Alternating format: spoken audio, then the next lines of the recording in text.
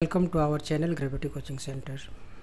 Class 10 chapter Arithmetic Progressions. Question number 8. If the nth term of an AP is 2n plus 1 and find the sum of first n term of the AP. इस question में nth term जो है वो given है 2n plus 1 और find the sum of first n terms means Sn find करना आपको. तो सबसे पहले हम given लिख लेते हैं. गिवन क्या है कि nth टर्म दिया हुआ है 2n plus 1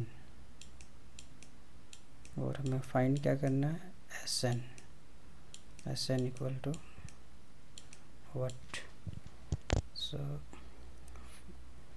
सबसे पहले इसमें a1 n की वैल्यू 1 पुट करेंगे तो ये हो जाएगा 1 plus 1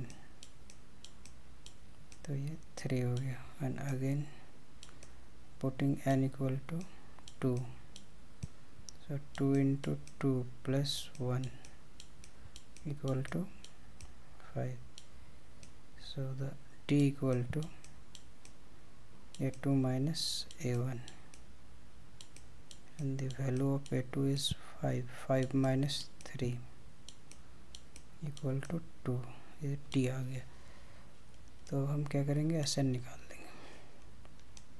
so we know that the formula of Sn is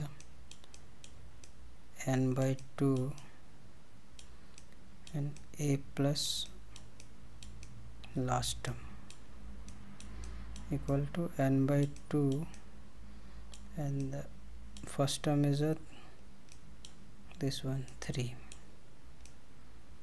and last term means nth term is given 2n plus 1. So 2n plus 1 to the n by 2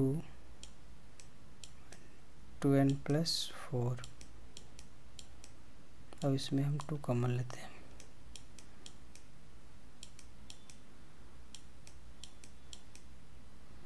तो ये हो जाएगा n प्लस